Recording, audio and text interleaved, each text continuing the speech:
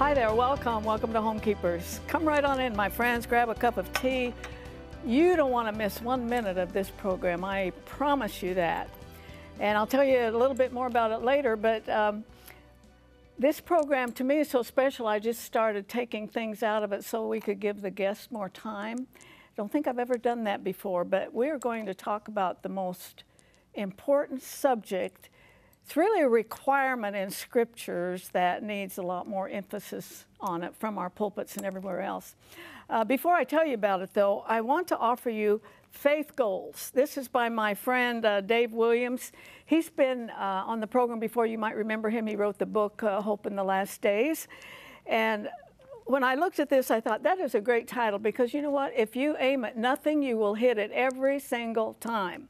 You need some specific goals. And when you have a goal, soak it in faith. That's going to make a big difference. And you know what? Dave gave me these books, and so I'm going to offer them to any amount that you want to give the program that you can determine. You can determine your gift on this one. And if you use a credit card, it's 1-800-229-0059, or that address on your screen is Box 6922, Clearwater, Florida, 33758. And perhaps you've been kind of living under expectations for a long time. Define your goals and then add some faith to it. And we'll be looking for your letter or for your phone call this week. Now, the guest I have today, he's Evangelist Craig Stone, and has written this book, Forgiving the Unforgivable. And as I went through it, it dawned on me how many Christians' lives are stopped, they're stuck, they're stunted because of lack of forgiveness. And yet, as far as Jesus is concerned, it's a requirement. This is one of the most powerful stories of forgiveness that you'll ever hear about, that you'll ever read about. My guest is Evangelist Craig Stone, but before he joins me, let me give you just a little taste of what we're going to be talking about. Watch this.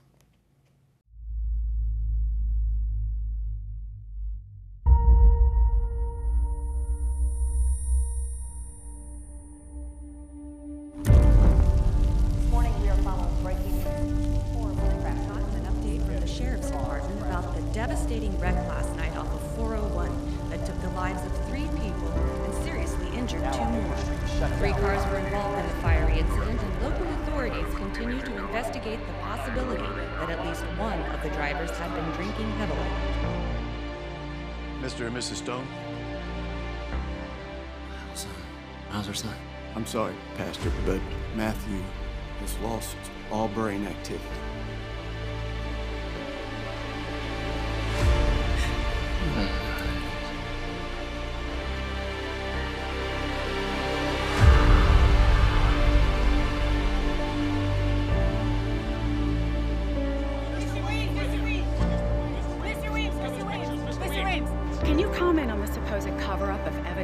What I can tell you is that Reverend Craig and I are pursuing every lead that we possibly can to get to the truth of what happened that terrible night. Well, sir, what about some of the other... I want you to tell them. You were there. You saw it. I need your help. I can't. You know he was drunk. You just... Hold on! You need to testify. I would lose my job. How are we supposed to live with this, let alone forgive him? I mean, I'm supposed to be a pastor, and I hate him. Hate him. I know, honey. But we need to focus on our own broken family right now. I can't. Not while he's out there just living life like nothing's wrong. He deserved to die. He deserves to die, and someone needs to punish him. But isn't it true, Mr. Stone, that it was, in fact, your car that crossed the center line and not my client? No, that is a complete lie, and he knows it. You didn't see him today at the courthouse. David and I were in the bathroom, and he walks in. He looks me right in the eyes. And no remorse. None whatsoever. No, I want him to die. I want him to die. I hope he dies in a jail cell. On the count of murder in the second degree, how do you find the defendant? Not guilty. On the count of intoxication and manslaughter, how do you find the defendant? Not guilty. On the count of reckless endangerment, how do you find the defendant? Not guilty. This is ridiculous. He's guilty and you know it. 70 times 7. Turn the other cheek. Love thy neighbor. None of that makes sense right now. He took everything from me, and God allowed it. This is a test from God? Okay. I've got a test for him. If God wants me to forgive, all he has to do is stop me.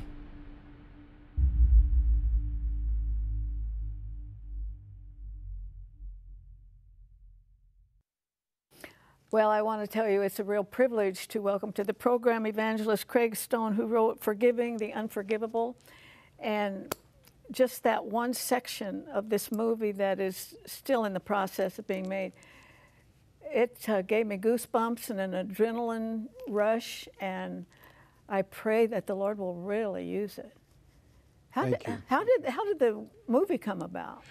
Well, actually, the producer read my book, and Arthelene, and called me about a week later and said, you had me at the 4th page, and he said, I would like to make a movie. And I'm like, a movie? We just got the book published and just getting it out now.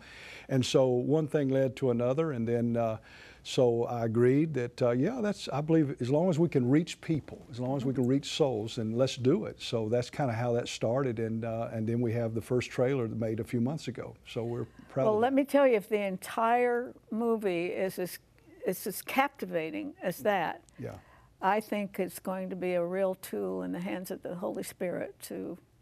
Thank so you. I want to ask Thank the you. viewers, let's put this on your prayer list, because I think your story applies to everybody who's at the age of accountability, maybe not a toddler, but all the rest of us, and that maybe it's not preached enough or something, but I think there's a great lack of understanding in the body of Christ how pivotal this is. And so then this is the reason, as I said, people are stuck and they're not moving anywhere, and they kind of don't know why. So you know what? I would like you to just tell us your story. Just, if you want to talk to the camera, whatever, just give us just a bird's eye view of this book. Yeah, let me do that. You know, Arthelene, I was in a crusade coming back one night, had 5 generations of my family. We were all having a wonderful time, and it was just a good time to be with family, and we were in 2 different cars. We had left the restaurant, headed back home, and at about 12:15 that night, I noticed a car kind of swaying, moving back and forth, and in the curve coming toward me. And I said to my wife, this car is going to hit us. And I turned the wheel as hard as I could, and he hit me left of center at a high rate of speed, threw me into a ditch, and I rested against a telephone pole. Now, I was headed right at that pole to hit it at a high rate, and I had my foot on the brake as hard as I could. And I believe it was the Lord, I know it was the Lord, that just kind of slowed that car down, and we rested against that telephone pole. But my wife knew, the mother instinct in her knew that something was wrong in the second car, because you got to remember, my family, my mom, my dad, my grandmother, grandmother, and step-grandfather, and my oldest son were in the second car. They were following us, and I thought they were far back, but they were actually closer than I realized. And she realized something was wrong. When she got out of the car, she began to run. And I began to run after her and said, Janet, where are you going? She knew something was not right. And back in the field was my father's car. We got there. We were shocked when we looked in. It was my family. And my son actually was so far in the dash, we couldn't even find him. We didn't know if he'd gone out the windshield. We couldn't find him. And, you know, make a long story short, the jaws of life, they came in, the helicopters came in, they lit the place up like a football field, and they began to cut the car apart, really to get them out. And later we lost my father, lost my grandmother, she died, my great-grandmother died, and my son, they told us, as you saw in the movie trailer, he would be brain damaged the rest of his life. And so it was a very tough time in our life. Now, you were heading for this light post or whatever. Yeah. How did this other car get involved? The other car, my with your dad's car, family. yeah, he was following us. They had been to the crusade, and he was following me. And so he was actually closer than I thought. I was going to flag him down and say, Dad, you know, we're okay, we're fine. And but what happened was when the drunk driver hit me, he kind of ricocheted back and hit my dad full impact, head on. and pushed him back into the field. That car, I wish I had a picture to show you today, but it was like an accordion. It was destroyed. And of course, my family was in that car. And you lost 3 family members. Yes. Just like that. Yes. 3 family members. And then, you know, they told us that my son, Matthew, would never have his brain activity was gone. So I mean, he'd be like a vegetable. And I remember in the hospital when the doctor told us that, Arthelene, Jan and I began to say, no, in the name of Jesus. It's powerful what you speak. And we need to always be careful and be aware that we speak the word of God. And we begin to speak the word and say, he shall live and not die. He was in a coma for 3 days. And the doctors were really concerned that he'd never come out of it. But on the 3rd day, that's interesting. Praise God. On the 3rd day, he woke up at 2 o'clock in the morning. I like to tell it like this. Somebody walked into that critical ward on that 3rd day and they touched our boy. And he opened his eyes and he looked at the nurse and said, I'm hungry. And he's never looked back. And a year later, the doctors released him and said there's nothing wrong with his brain. He's completely whole. And today he's 36 years old, has 5 children, lives in Charlotte, North Carolina, and there's nothing wrong with his brain. Wow. That's a miracle. I will agree with you. I will agree with you. So who did you lose your... My father, my grandmother, and my great-grandmother. Yeah. And almost lost your son. Almost lost Matthew. Now, would this be a true statement that when the dust settled, you maybe didn't realize it, but you were in a real spiritual crisis? Oh, absolutely. You know, a year later, the man that killed my family got off completely freed. And that was very difficult for us, for me and for my entire family. I think that was just the understatement of the year. Yeah. I mean, he killed them. Yeah. Scot-free. Which, yes, and then to be exonerated, that's insult to injury, isn't it? Yes, ma'am. And being a speaker, being an evangelist, traveling all over, I continued to do that because that's what I did for a living. But I was empty. I mean, I'd go and preach, go back to the hotel. Janet will tell you that it was just, I was an empty shell. I was hurting so bad. I became bitter. I was very unforgiving. I was holding all this bitterness on the inside of me. And, you know, I'd been taught about forgiveness, but now I really had to practice it. And to be very honest, I wanted to hurt him. And yeah, did you realize that you were supposed to forgive, or did you think, well, these are natural feelings? Well, I knew I was supposed to forgive, but I was having a hard time dealing with all the hurt and the anger and the guilt because you got to remember, I didn't mention this at the very beginning, but I told my dad, we're going to take a shortcut tonight.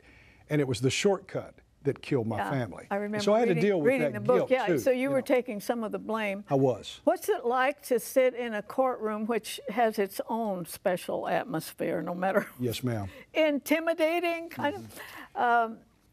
And to have...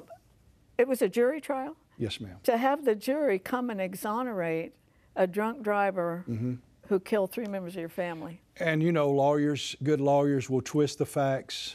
They'll create doubt, a little bit of doubt. Or lie, maybe? Try to blame it on, they tried to blame it on me that I crossed the center line, which that didn't happen. And later the reconstruction has proved that. And so they bring back a not guilty verdict. That's how it's done. It was very difficult for all of us to handle. And so the Lord began to deal with me. I went through a depression. I went through times of actual suicide. I talk about it in the book. And that's why I believe it's helping so many people, is because I think people read the book and they think, well, if God can bring Craig and his family through this, God can bring me through what I'm going through. And not to say that I've gone through the worst thing in the world. That's not what I'm trying to say. It would be pretty high up on the totem pole. It's pretty high. But the Lord began to deal with me, Arthelene, about I cannot take you any further in your life and ministry until you get past this. And that's where, you know, I really had to get down to business and begin to deal with it. And it was years. You know, it shouldn't take that long, but it took me years. Now, probably at least 5. Yeah, I can kind of understand, though, really. If you've just joined me, I'm talking to Evangelist Craig Stone, who's written a book, Forgiving the Unforgivable. Let me tell you, it would really strengthen your Christian life if you would get it. We've got the website up on the screen. You can get it through that. I'm sure those other places, absolutely. Amazon and Barnes and Noble and all.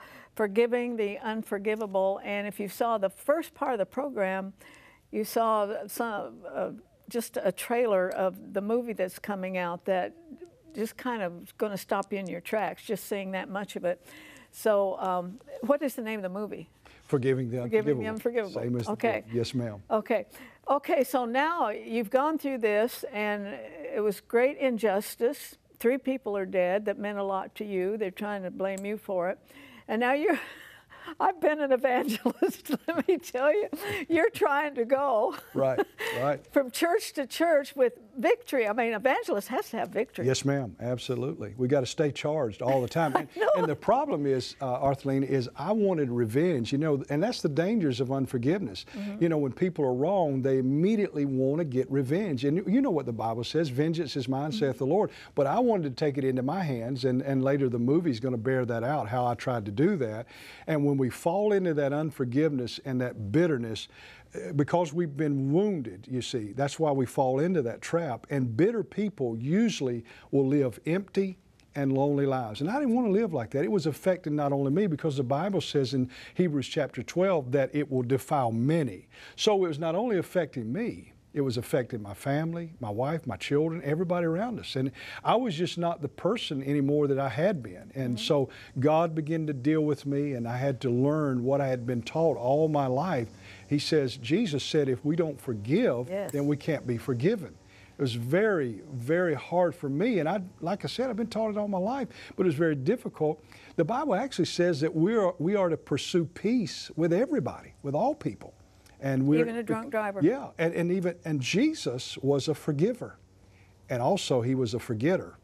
And sometimes now, tragic things are very difficult when people say to me, Craig, you know, you forgive and forget. I say, no, you don't really forget the tragic, the difficult things. Now, the little stuff we can forget, but we're talking about the things that are high. You don't forget those things. You know, it's been 20-some years, and it's like it happened yesterday. But God helped me forgive, and one night, as it bears out in the movie, I was going to hurt him. I don't know if I'd have killed him, Arthelene, but I was going to hurt him. And I had a gun in my car, and the Lord began to deal with me. And he began to... Was there a moment before that it just dawned on you, hey, my problem is unforgiveness? I mean, you could blame it on just the natural emotions that would follow a tragedy like that. But I think the Holy Spirit has to put his finger on it and say, this is really... Was there a moment like that? Oh, yes. He was going to put me on the shelf. And I had to realize, really, this is really a key point here. I had to forgive him to set me free, because I was all messed up, and I was all chained up, and I was all bound. But when I really began to forgive, and it was a process. I'm not going to say that it happened just like that. Now, it can. But it didn't happen like that for me. Usually doesn't, not the big things. Yeah, the thing about forgiveness is it draws people now, not away from you, but it draws people to you. Forgiveness strengthens you, okay? And it brings healing. And I needed healing in my mind. My mind was all messed up because I could see this thing happening every day of my life, like a recording. I just said, Lord, please stop it. You know, I could just see it over and over and over again. And the Lord began to heal my mind. And that's so important that people that are watching right now, if you're dealing with bitterness, if you're dealing with unforgiveness, to give it to God, let it go, because forgiveness is really the way we let go and just say, Lord, I let it go. I'm not going to keep harboring this thing. I'm not going to keep allowing this thing, because what it's doing is keeping you from laying hold of what God has for you in the future. So I had to learn that, and the Lord began to teach me that, and then He began to deal with me about writing a book about forgiveness, and so I began to delve into that. I didn't want to do it at first. I really wrestled with it, but the Lord just kept dealing with me about talking about forgiveness. And one thing I found, and you'll understand this being a preacher, an evangelist, is that I was losing the anointing. Because I had all this bitterness in my life, I was losing it. And I really was. And even though I was preaching, the word won't return void. We know that. But I was losing the anointing. But what happens is, when you begin to operate in forgiveness, and when you begin to release forgiveness, when Jesus was hanging on the cross and He released forgiveness, the anointing touched everything from that moment on. And so my point is, when you begin to forgive people, the anointing touches you, it touches your home, it touches your children, it touches your family. Everything is now touched by the anointing. And when I think about it, sometimes I think, well, Arthelene, He forgave you. Right. Right. That was a big one. That's a big one. And sometimes, Arthelene, I think it's like, I've heard people say, well, Craig, I could forgive him if he would just half cripple him. You know, but that's not the way God works. And that's just, I never thought of that one. That's just not forgiveness, because if people hurt you, don't hurt them back. Pray for them. Yes, and forgiveness it's for me. It's a release. It's Right. not necessarily for the other person. It's for the other person. Because that other person's probably sleeping just fine. Absolutely. And I'm the one that's awake. And I'm up all night worried about it and thinking about it. But I learned something, Arthelene, I learned something else about the pain that we've all been broken. Everybody's been broken. And if I learned not, you will be. Yeah, I've learned something about the pain. Don't waste your pain, and use your pain to help others. And that's kind of why I wrote the book, because I wanted to use what God allowed us to go through to help others and touch others. I wonder, I always say everything descends from the pulpit eventually. And I think when we see the church going a certain way, let's look and see what's coming from the pulpit. Right, right. And maybe this is not preached thoroughly enough, because we kind of say it in the Lord's Prayer, kind of just wrote. And it doesn't register with us, you know, forgive us. Right. And I wonder if those in the church pew know how serious it is for the fulfillment of their own lives. Absolutely. In fact, my pastor tells me, don't ever quit preaching this message of forgiveness, because really the whole gospel spins around two words, but one of those words is forgiveness. And so for the last 2.5 to 3 years, that's what I've been doing. We've been traveling across the country, taking the book and preaching the message of forgiveness. And what is amazing to me and humbling to me, because I'm a zero without him, but seeing the people's lives, the hundreds of people that are changed, and people that we don't even know about that have either heard the message or read this book, or and their lives have been changed. I've had people write our office and say, my life has been completely changed, and I'm so humble. But it just shows me that God can use our pain to help others, and that's a powerful thing. I do not doubt that. Say, if you just joined me, I'm talking to Evangelist Craig Stone. There's a movie out on this book, Forgiving the Unforgivable. We have no idea yet for when it will be finished. Not yet. Don't have a timeline on that. We're still working. But what I was thinking to my precious viewers, forgiving that adult that abused you. And right now, I was just looking at the Drudge Report on the computer, this awful thing in the Catholic Church, and I'm certainly not indicting every Catholic, but boy, this is bad. Right, it is. And we have these adult men and some women that were hurt when they were so young, and they're still walking around with that. Like Dr. Phil says, when that happens to a child, it changes who they are.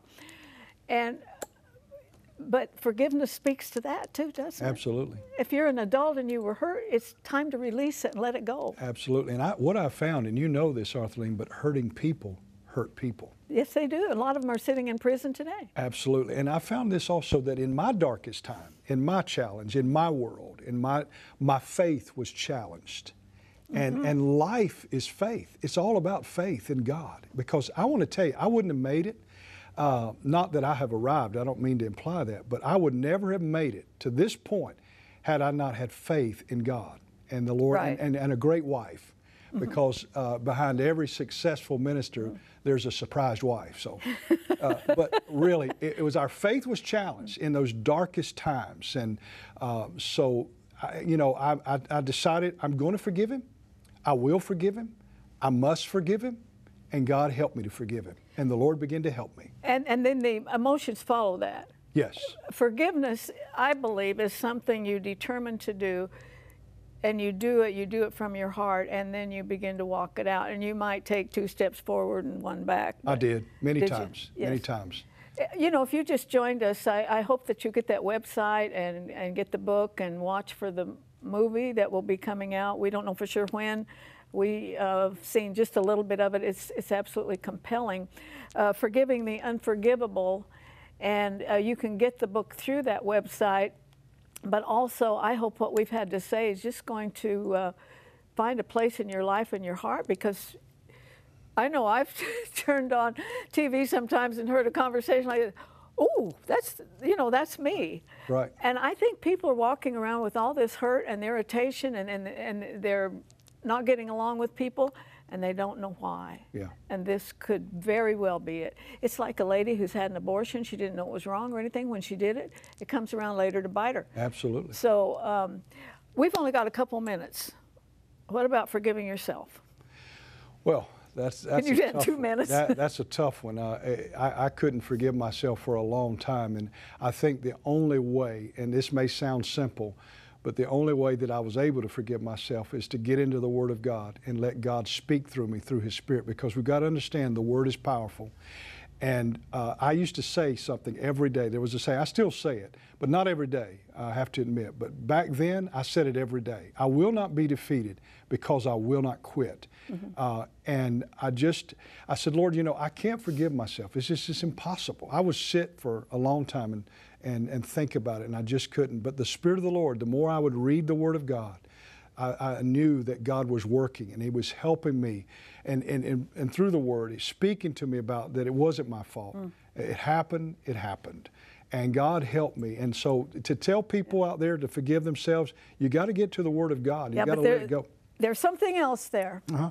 And that is when we don't forgive ourselves, we're saying we're kind of special. Yeah. That the cross isn't enough. Right. You're right. That's a good point. We need the cross plus right. something else, because our sin is so special. I got news for you, friend. It's not that special. Right. And the cross is enough for you. Absolutely. Just as the cross is enough for this drunken driver that killed your family, and the cross is enough for the most heinous sinner that's walking this earth today. I've got good news for you. The cross is enough for you. Absolutely. Accept it. Settle it. Right. It was for everyone, every sin. Your sin isn't that special, really. Boy, I want to thank you for coming by. Thank you. It's great to be Anytime you're in the area, thank you. Stop and see us. Always good to be here. Will you? Thank you so much. Yeah, because this is a subject that needs to be revisited quite often. And boy, friends, I'm so glad that you could be with us today. I sense very much that thousands of people were affected by what my guest had to say today. And as we go off the air, why don't you determine just to reflect a little bit and say, am I holding unforgiveness? Because God's waiting for you to bring it to Him. Join me next time, please, remembering there's no higher calling than that of a homekeeper. God bless you. If you should miss a Homekeepers program, you can catch up by going to www.ctnonline.com. Click on CTN Programs and then on Homekeepers.